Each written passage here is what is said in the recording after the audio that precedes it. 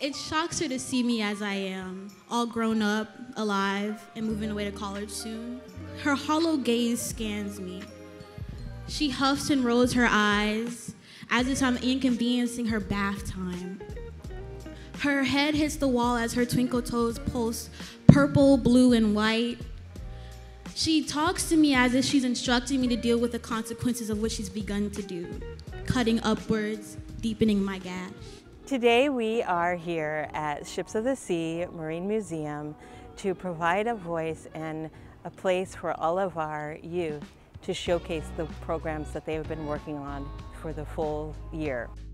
The more that there are spaces like this one where people from different walks of life can not only be in the same space, but can talk and get to know each other, I just feel like we understand each other better collectively. And I think we see that we are a lot more alike than we are different. To me, youth, they symbolize truth. As we get older, we kind of mold into what is socially acceptable and what feels okay. But with the youth, to me, they're a clear mirror to, they show us where we are, how we really feel, and if you know where you are, then you really know where you need to go. The reason why I want older people to listen to my story is from my point of view. I can finally break from my shell. I can finally break from my cocoon instead of just sitting in the house all day. Just get up and show what I can do, be the best I can be, you know. I feel like I'm heard and they hear, and not just hear, they understand what I'm trying to say and what I'm trying to get out.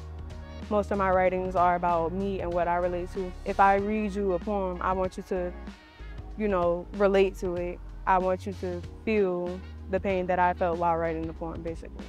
You could see it from my point of view. We have some great youth in this organization that participate, but not only that, that there are youth all over the city of Savannah that really just need to be listened to, and they need to have a voice. Through that program for my daughter, what I've been able to see is that she's been able to express herself. There may be some things that she couldn't talk to me about, but she was able to write it, and to see her on stage speaking without any problems and actually being eager to do so just makes my heart happy. So I'm very grateful for the program. Some of these kids don't feel comfortable to talk to who's at home, let alone a stranger. They like to hold things in. This program says, hi, this is your safe place. Join me, let's have a conversation, and they go in openly. There's no reserve. It's like, okay, let me see what this is about. And you don't get kids to do that easily unless they trust you. And they feel that love and they feel that trust. So like, how often do you give an ear to just ask a child, how was your day today? Or what were you experiencing at school today? Because that's what we're really trying to do, to make sure that kids have safe spaces and ears that can hear them and help to guide them. So that would be the biggest takeaway. It brings me great joy to be able to work in an organization and lead an organization that really is giving a voice to the youth. I think we all want our voices heard, but we don't always know how the best way to go about that.